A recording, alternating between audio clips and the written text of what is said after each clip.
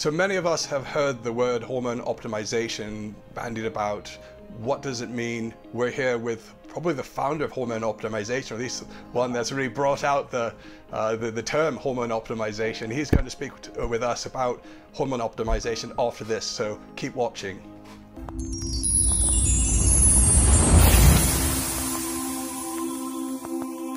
Hi, welcome to Balance My Hormones, where we help men and women on their journey to optimal hormone balance. If you're new to the channel, please consider subscribing, liking, and leaving comments so we can find out what you're interested in. So today I'm here with my friend Jay Campbell. As I mentioned earlier, probably one of the first people I know to start using the term hormone optimization. And in the UK, we spell optimization with an S instead of a Z, but that's okay. And we're going to talk today about kind of step by step, what is hormone optimization? So Jay is an author, kind of a marketer, and kind of really brilliant with grasping the concepts of TRT, HRT, hormone optimization, and kind of bringing it down to a level that people can understand. So Jay, hey, welcome, and thanks for coming on our podcast. Michael, it's good to see you, brother. I'm always humbled, honored, and privileged to talk with you or speak with you or work with you. So it's an honor for me. It's cool. You know, we were talking off air before I came on the show. The last time we were together was in 2019 at the AMMG, medical conference in Miami, and how much the world has changed, right, since then. I mean, it's crazy. I mean, you could never have imagined it at that time that everything would shift so much in the world. But you know, for guys like us and people in the space that we're in, it's actually been a good shift because it's forced people, as you said, to look within, you know, to go internal, to realize that the, you know, state or federal or country or city, you know, managed wherever they are in the world, managed healthcare program is toast, right? Like that stuff is not going to give you, if you're interested in like, you know, optimal health and living longer and stronger, that is not going to give you what you need. So the people that are receptive to that idea, you know, are, you know, super motivated and, you know, aspirational now in like seeking out people like you and seeking out like people like me, you know, to find out how can I go deeper? You know, I want to look and feel my best as I'm aging into my 50s, 60s, and 70s. So you're right. I mean, this has been a great, you know, rebirth, so to speak, of people who are now looking to take their health into their own hands. So yeah, absolutely. And again, we're really honored to have you here.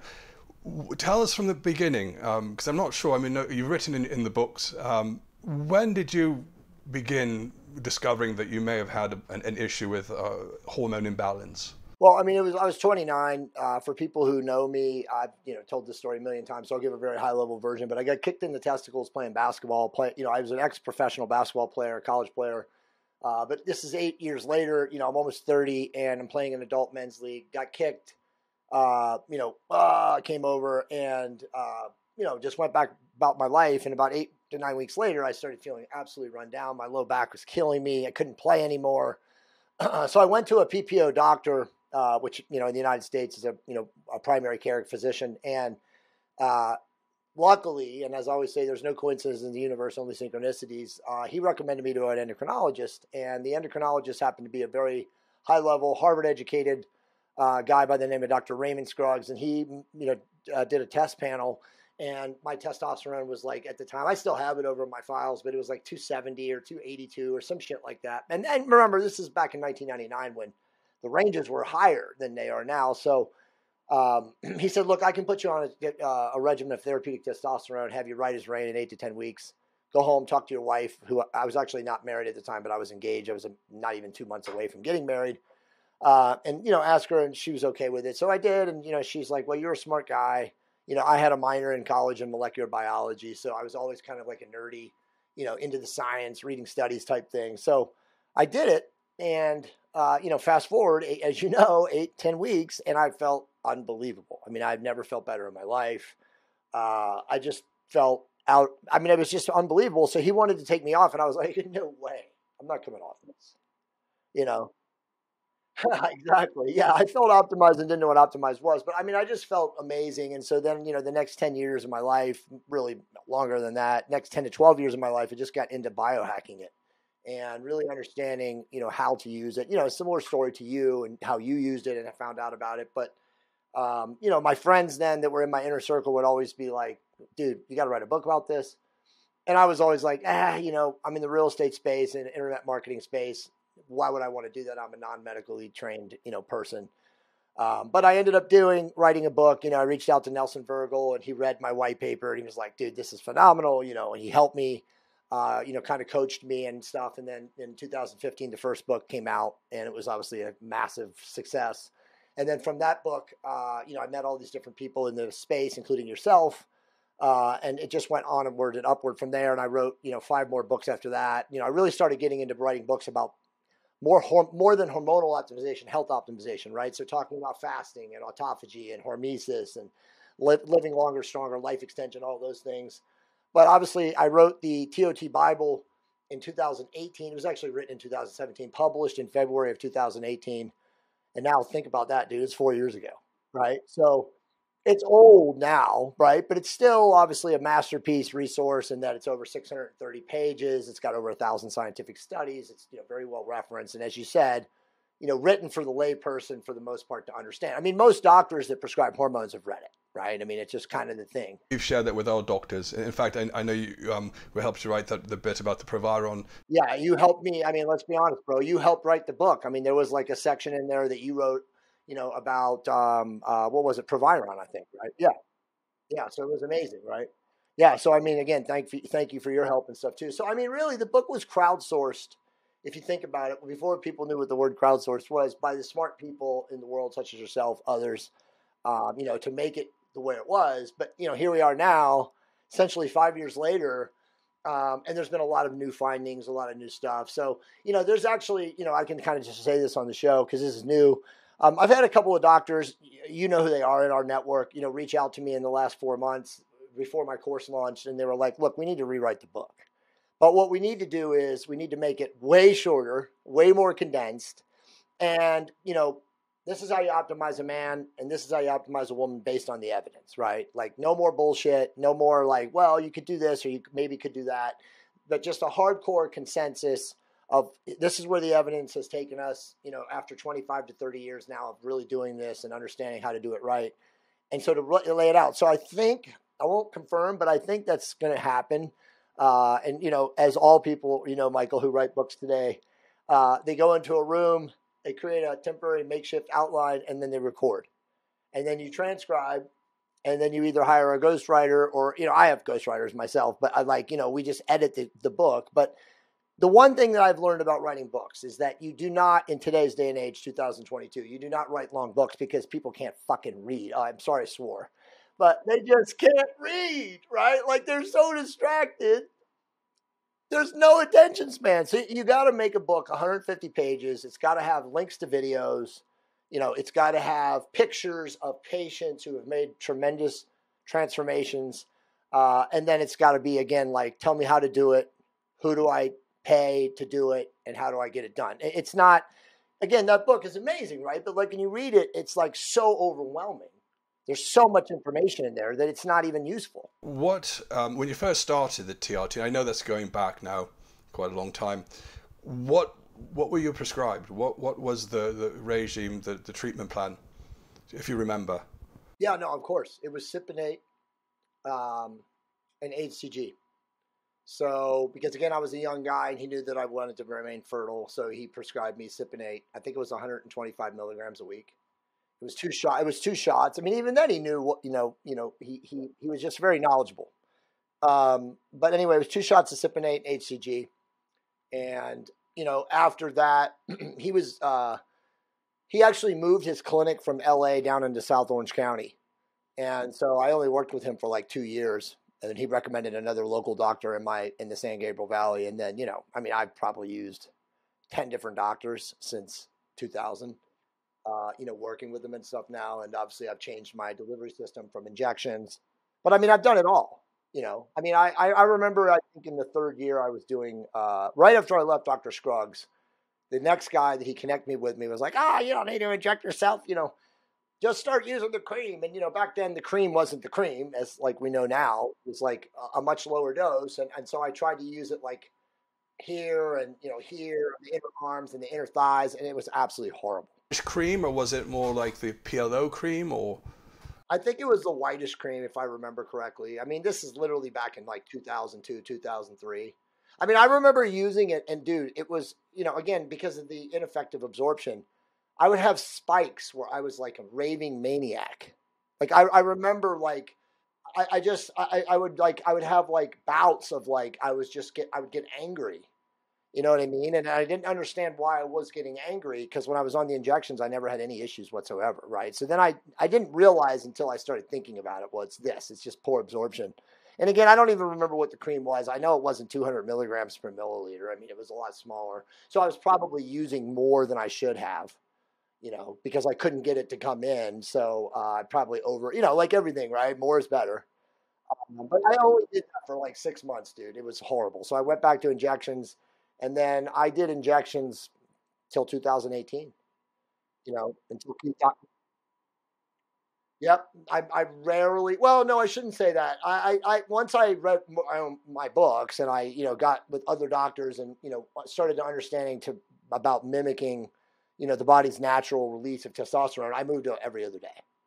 So, and I also used, I always used either cypionate or propionate.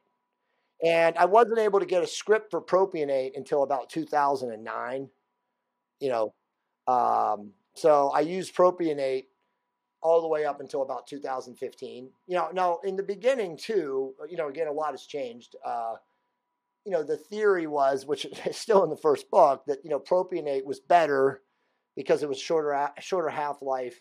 And so, the shorter the half-life, the more it would mimic the body's natural. But, as we started really getting into understanding testosterone, that at the end of the day, when testosterone cleaves molecularly and it's in the bloodstream, it's still testosterone. It doesn't matter what the ester is, right? So like we started to realize that there wasn't that, myth of like, oh, it's better to use short-acting esters versus long-acting esters. Because at the end of the day, it was more about like, how am I going to, mimic the natural nadir of testosterone. So regardless of the delivery, I mean the ester, it didn't matter. But I remember initially I was using propionate, but since 2015, I used SIP, and then I started to use the cream in 2018. Around cream, and this is a good thing to talk about on this podcast. So Dr. Keith Nichols was the guy that got me on the cream, and I got to give him a lot of credit because he's really one of the docs that I would say pioneered the awareness. And then obviously I blew it up and told people about it. But, he was the guy that found the study or started talking about it, that showed that cream on the scrotum was 8 times more absorbable or emollient than any other skin location. Right. So like that study, really led to him like really working with that. And, it took him a year to convince me to do it. But something that I've learned from him in the last 4 months, and actually, dude, I'll break this to you. This just happened with me. And again, typical big pharma, and it's not big pharma, it's just pharma, modern pharma. Some of the people out there manufacturing the creams, dude, they're not good, man. The creams are low dosed, underdosed, ineffective. So check this out.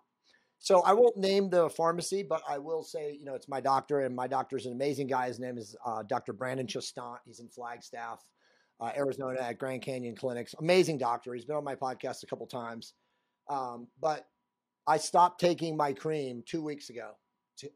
Really 2 weeks and like 4 days now. And I used some of my own, just gray market cypionate that I always have, because I always have. You never know when you're going to need it, right? You got to go underground when the zombie apocalypse happens.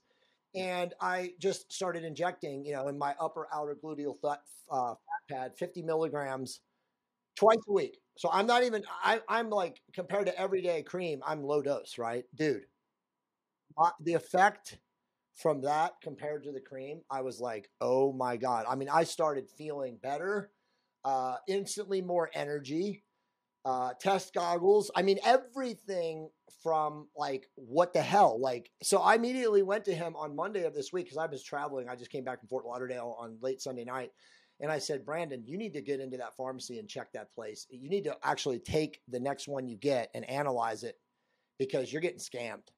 Now, I tell him that, and he's like, dude, I didn't want to have to say this because I was hopeful that it was only one batch, but I've been having some of my patients tell me the same thing. So Keith had told me 4 months ago, he's like, in a private conversation, he's like, look, man, A lot of these pharmacies in the last year since COVID and all the bullshit that's happening right now, they're getting away with like underdosing their creams. They're not testing their batches to find out, you know, if it's hitting 98.9 or 99.8 or whatever it is, efficacy. He goes, do not trust anybody unless you test it. And so I was like, you're just freaking out. You know, you're being anal retentive. It happened with me. So then when Brandon told me a couple of other patients, I was like, wow. So I reached out to one of my buddies who also is a patient of his, who's also on the cream. He goes, bro, I'm so glad you told me this. He's like, I just had my labs done and I came out at 88 and I've been on the cream for 6 months. 88. For the people in the UK, that would be, I don't know. I mean, it's well below 400 is, 500-600 is considered normal. You're like, I don't know. It's just bad. It's very low. That's awful. And that was, by the way, that was only 8 hours of discontinuance of the cream. Now, obviously, we know the cream because, again, it mimics so quickly, right? But no, it wouldn't be that bad. So when I tested, I took my last test in July. And I did not, because I always want to see a lower number in the nadir, I did not take my cream. My test was on a Wednesday. I did not take my cream on Tuesday or Wednesday morning, and I got fasted Wednesday morning, right? So I was like 34 hours without application. And mine was 332. And so I was just like in my mind, you know, I'm somewhere between 800 and 900 probably, so it's cool. And I didn't think about it. But I'm telling you, dude, like, I don't know when it started, but I feel so much better. By the way, I didn't tell you this, but I've had, you know, whatever this bioweapon bullshit is. I flew back to the East Coast like 3 times in the last 4 weeks. And so I just, in my mind, I'm like, okay, well, I've been traveling. I'm under the weather. I got some sort of viral illness. The big C, whatever. I won't, you know. Exactly. I'm not going to test myself. Don't give a fuck. But the truth is I think that my test has been low. That can happen. Now, I mean, it's hard to know with a compounding pharmacy. One of the pharmacies that we use is different in the UK, how it's regulated. We have specials, they're called specials, and they got special equivalent of FDA approval on the cream. So, but still, I mean, mistakes even happen in big pharma. Sometimes things. Absolutely. I mean, dude, look, I'm getting it tested. I've already sent because I have my 3rd tube, you know, because I get it 90-day supply. We've got this. This is our cream. That's exactly the one I have. So I guess the story that you tell is really about, you know, being aware of your symptoms, being aware of the treatments working, and also frequent testing, because if you just didn't test for a year, you may have gone with these really low levels. Bro, and that's the saddest part. I'm glad you brought that up. Well, so what I really want to say is this is a big pharmacy, okay? A very well-known pharmacy. So it's like, you know, how many people is this happening to? Because in just talking to Brandon and him telling me 2 guys and then calling my buddy and like me too, I'm like, holy, right? Like this can't be a coincidence now. But again, Keith told me 4 months ago. He told me, I'm telling you, it's happening. I've had 100 patients that came over who were using another cream and I tested them and they were all hypogonadal. He's like, I'm telling you, Jay, be careful. So I'm just like, right. But anyway, the point is yes, somebody like me, I've been optimized for so long. I was just getting 1 test a year. I was like, you know, it can't be that big of a deal. Yes, I switched doctors, but I didn't switch compounders, right? And so that's why there was no red flag, because I've never had a problem, right? But now, so anyway, the moral of the story is test at least twice a year, regardless of who your doctor is, to see where you're at, because yeah, dude, I mean, like, what the hell? Yeah. Thanks for being on this video with us, Jay. And again, if anyone has any questions or comments, please leave the comments. And again, feel free to subscribe. Hope you enjoy the video, and we'll have another one soon.